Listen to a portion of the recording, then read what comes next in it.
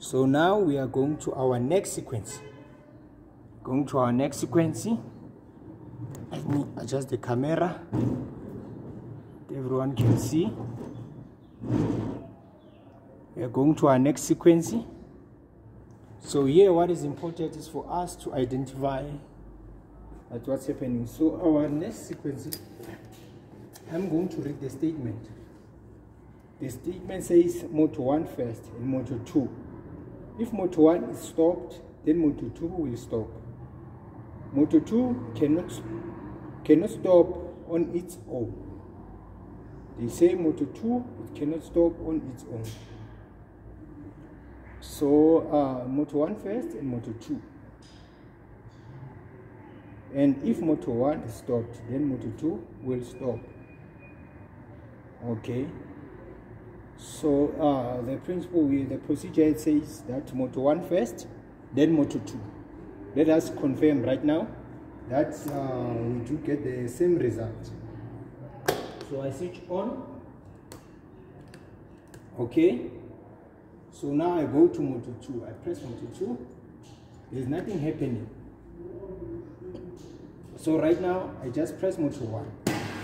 Motor 1 is running. We are expecting that motor 2 must start running. So I press it.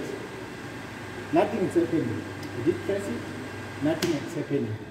So I want you and me to fix this fault, to troubleshoot what's happening, to check what's happening in this panel, because if it doesn't work like this, which means there's something wrong.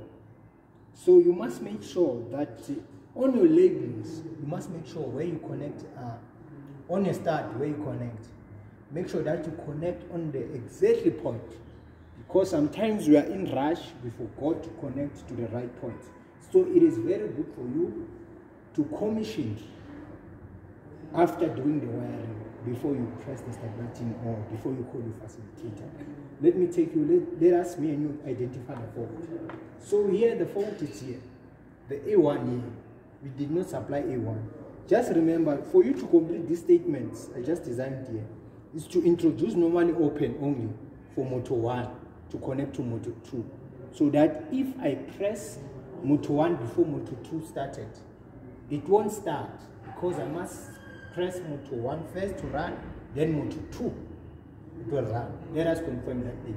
So let me fix it very quick. Let me confirm. You are with me there?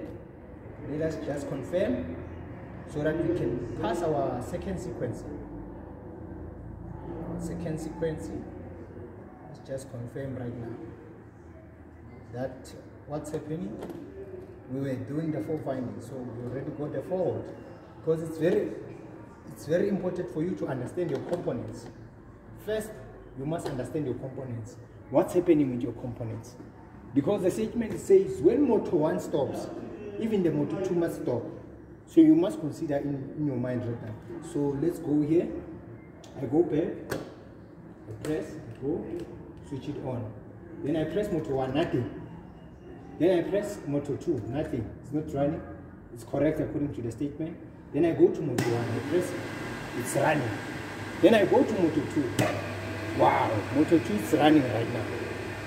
So I try to switch off motor 1. Okay. Then I press it, it's running. Then when I switch off motor 1, both motors must stop. Switch off. Then check, both motors had stopped. So which means it is correct. Motor 1 first, then motor 2. Motor 2, it can't start before motor 1. Because motor 1, they normally open. It changed the state. It allows motor 2 to start. So I go back again. Motor 2 first, I think it's happening. But when I press motor 1, it's running. Then I press motor 2. It is running. So which means the statement is correct. Emergency, it must switch all the motors. See? I think it's happening. So you must identify the fault what's happening. Okay? So as you see.